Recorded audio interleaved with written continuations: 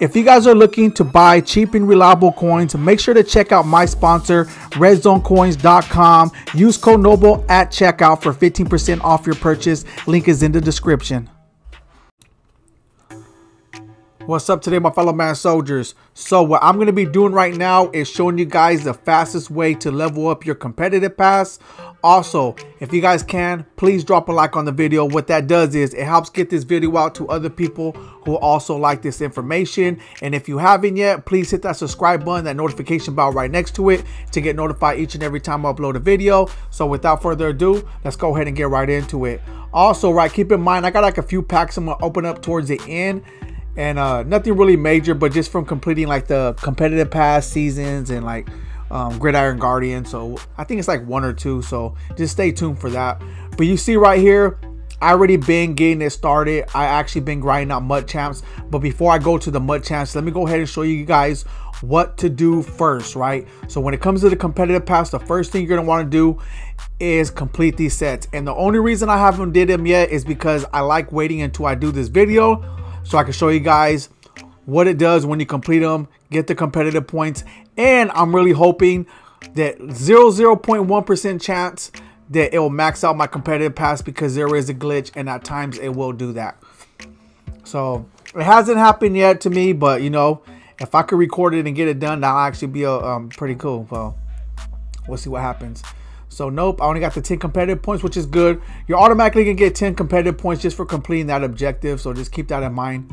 So let's go ahead and back out, and then we're gonna go ahead and complete the other one, which is the 82 to 83 overall elite exchange sets. And what I like about this, it takes me straight to it instead of me having to find and maneuver my way around. It takes me straight to it, so I go ahead and just get it done. 380. That's why I always keep my 80 overalls, 81 overalls, and stuff like that, because it helps me be able to do those sets without having to go buy them. So look, I got a midfield pack too. I'm gonna open up in a minute, so stay tuned for that. Let's go ahead and back out. So you can see right there, it didn't glitch on me or anything like that, which I was hoping. But some people, you know, they're fortunate it does glitch on them. But you know, off the top, you're gonna be able to get 20 competitive points, and then after you complete this, what you're gonna want to do next is go to your stats. Right, I know some people will be like, you know, I know this stuff already, I know this, I know that's fine. If you know that and you want to support the channel, just tune in, you know, watch the video, whatever. But believe it or not, there's people that have been getting at me and saying, how do I max out my competitive pass? So best believe, I know my first year of playing Madden, actually first couple years, but my first year definitely, it was confusing. There was stuff I was forgetting all the time, stuff I didn't even know till later on, and I'm still finding out little. I mean, not all the time, but I will find out new things here and there. So keep that in mind. So just for those people, you know, that tune in, I want to help them out also. So I do this every week, like at least 3 times within 2 weeks to the competitive pass over all time, always as a reminder, right? Because I know I forget too. But anyways, go ahead and check this out. It says attempt 20 2-point conversions in mud champ, solo battles, or season games. Rush for 750 yards. Record 225 team tackles. Pass for 2,000 yards. Pass for 30 touchdowns. Here's the thing, right? You guys seen I already got a few stats completed. Not objectives, but stats on here. I usually do all these in solo battles. That's why I always encourage people, go to solo battles, start scoring touchdowns, get your team tackles, your rushing yards, your 2-point conversions. You should be able to get that done within the first 4 to 5 games. It's that easy. I felt like playing mud champs today.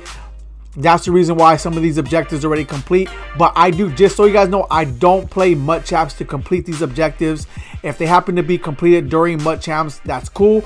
But I get them done in solo battles. That's my main thing, because it's the easiest, and I usually get them done within the first 4 or 5 games. I already played a few mud champs games, and you guys already seen. I still haven't completed the objective, but I have completed a few stats. So it does make it a lot easier. So make sure you get these done. I always encourage solo battles, but you could do it in mud champs as well as season games. And then after that, I always tell you guys, go to solo battles. It's the easiest thing. But check these two out here: 4-6 fumbles in solo battles, gain 3,000 yards in solo battle games. So these two right here, objectives are specifically for solo battles. So you have to get them done in solo battles. It don't matter the difficulty, but it has to be done in solo battles.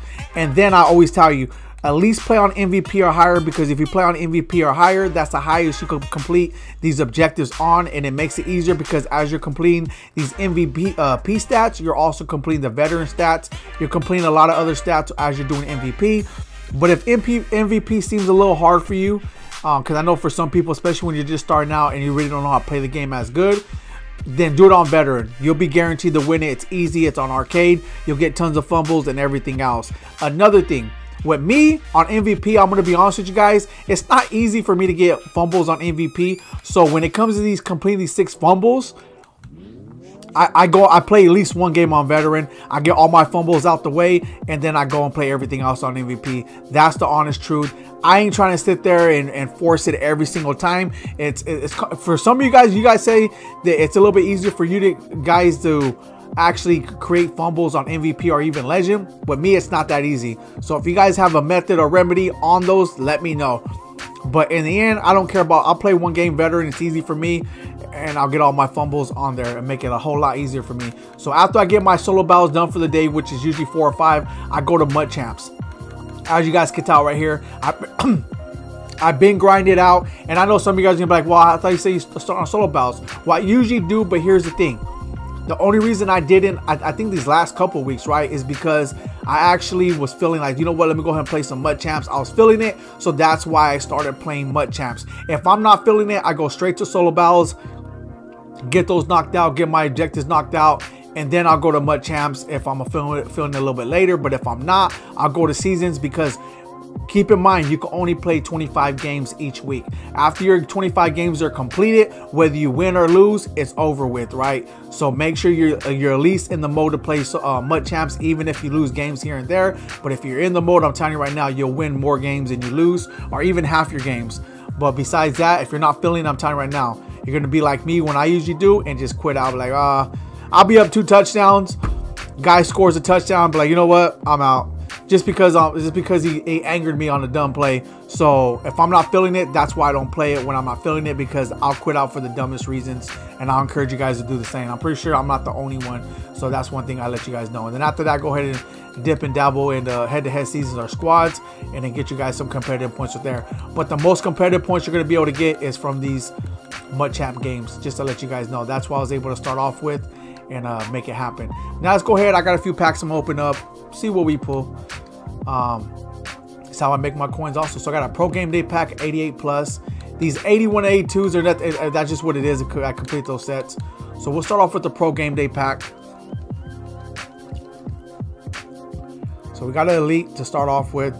Nothing major. We'll just hold on to that. Probably nothing. Oh, it's actually, I didn't think that would be nothing. That's an 86. Okay, so we'll sell. I mean, we'll quick sell that. Okay, so I'm gonna get rid of the 83, the 85, the 85, and 86. That's right. We're at 5,500 training. That's cool. Keep the rest. Then we're gonna go ahead and go over here, midfield pack, and then we'll do the 88 plus gridiron player. Let me know if you guys pull anything glitchy lately, especially when it comes to the free stuff. This guy ain't really going for that much. I'm gonna go ahead and quick sell him and Michael Parsons. Give me 6,000 training. Add that up to the stack, and then we got this 88 plus. I'm really hoping I pull. I think since I opened this 88 plus, I only pulled 88s. I don't remember pulling anything glitchy. Oh, hey, look at right when I said that, I pulled a 91. Right when I said it, it's always just in time. 40K. Let me go get that. I'm gonna get that. I'm gonna get that. But we're gonna go ahead and sell it for 39. I'd rather have the coins. I do have enough training, so when it's like 39K and up or 25K and up, I probably will sell it usually. But if it's like 10, 15K, I'll quick sell it for some training. Just like that. Go ahead and get my coins. I got enough training. I'm not tripping. Get my coins and get my training at the same time.